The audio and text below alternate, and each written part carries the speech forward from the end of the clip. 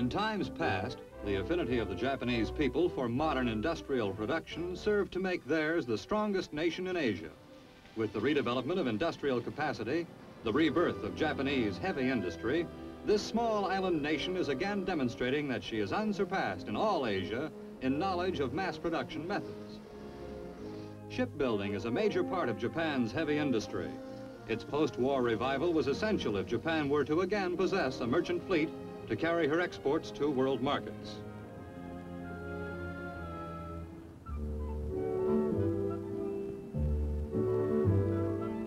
Accompanying her industrial and economic reconstruction, there took place in Japan what might be called a spiritual reconstruction.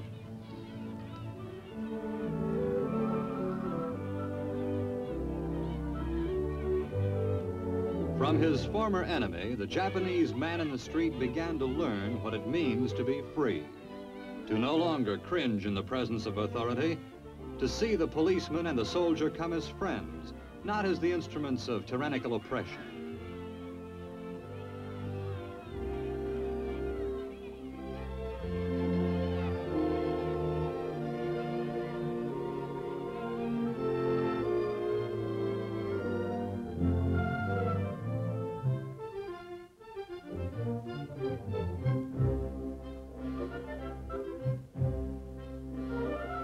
On the ruins of defeat, a new nation was erected.